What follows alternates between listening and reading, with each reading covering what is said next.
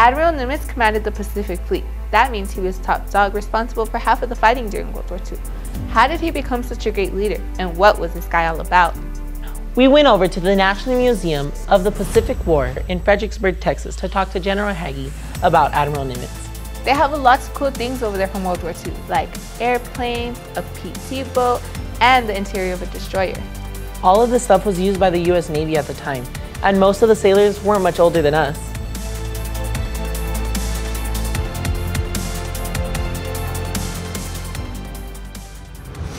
Admiral Nimitz was born here in Fredericksburg, Texas, and spent the first 6 years of his life here. Before he was born, his father unfortunately passed away, and his grandfather, who owned a hotel here, became his father figure. His grandfather had also served in the German Merchant Marine, and he gave Admiral Nimitz advice. He said, "The sea is a lot like life. It is tough. You have to study and learn as much as you can. Do the very best job that you're capable of doing. Most importantly, do not worry about things that you cannot control."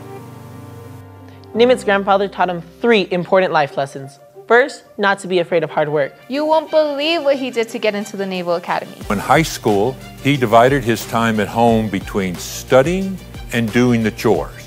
He would get up early in the morning, study, do the chores, go to school, come back, do the chores around the hotel, and then study again. He knew that since his family was quite poor, he was probably not going to have the opportunity to go to college. He wanted to become a surveyor, but he saw some Army cadets on maneuvers in and around Kerrville, liked their uniforms, and realized that if he went to West Point, he could go to college and the government would pay for it. When he contacted his congressman, the congressman told him that all the West Point slots were gone, but he had a competitive examination for the Naval Academy coming up in April. Time was about January, so he got up earlier, around 3:30 in the morning.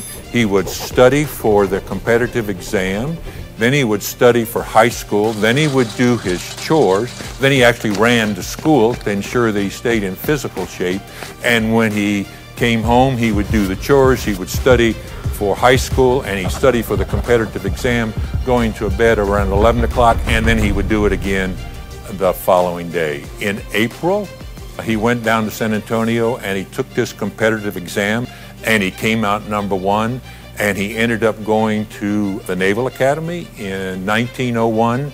He worked like a dog and didn't let anything stop him. I've got to step up my game.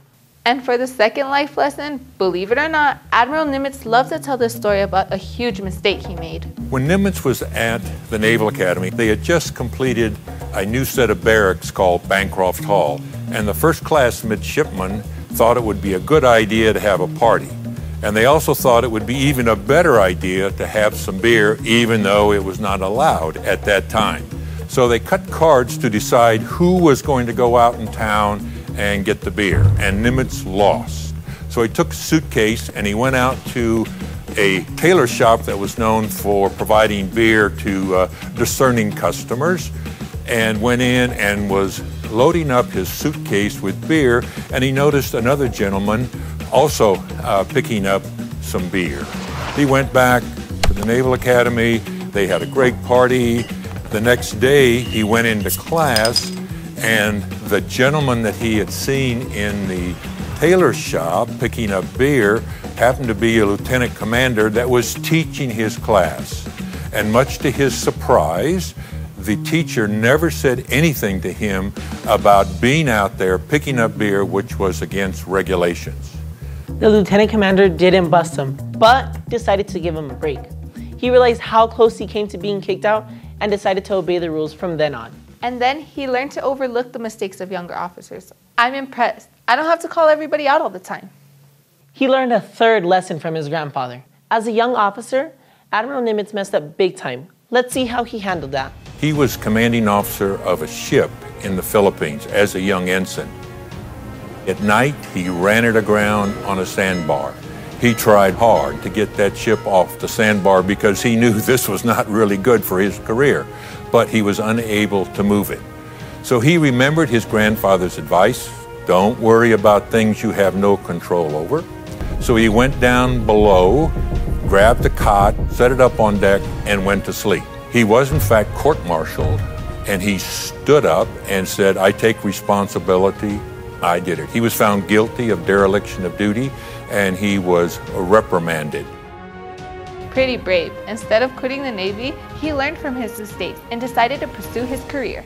So a big lesson he learned is his mistakes don't have to define him. I've got to remember that one.